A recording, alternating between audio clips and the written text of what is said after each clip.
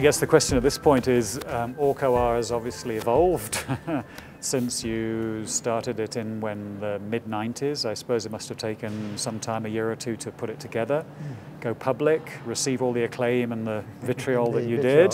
Vitriol first. Vitriol that it did. But yet you kept going, you stuck to it, you stuck to your guns, and you've done reviews and you've answered your critics, and somehow it seems as if it's gaining ground now, and you must feel quite confident about that. What's been the evolution, if you can explain it in terms most of us can understand, in the theory since you first started?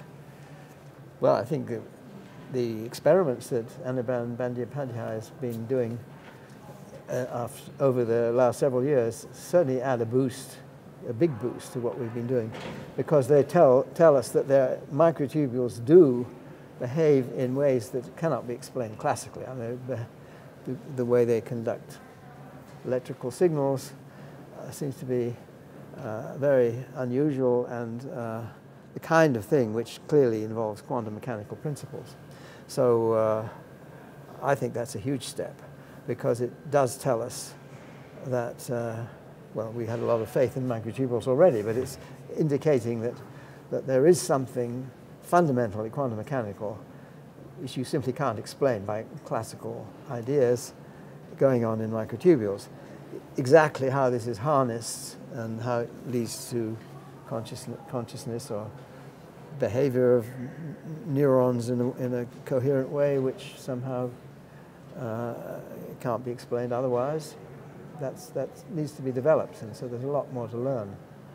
I don't know, you probably should add a lot more to this. Yeah, so if you think about a neuron, it's an integrate and fire device. So it's got dendrites and the cell body which receive inputs, synaptic inputs. And it takes all these inputs which come in at slightly different times, different places, and integrate all these inputs. And at a certain portion of the neuron, if it reaches a threshold or doesn't reach a threshold, to fire the action potential. And everybody talks about neuronal firings, that consciousness is due to axonal firings or neuronal firings. And that's only part of what the neuron does. And I think actually the consciousness is happening in the integration phase before you even get to firing.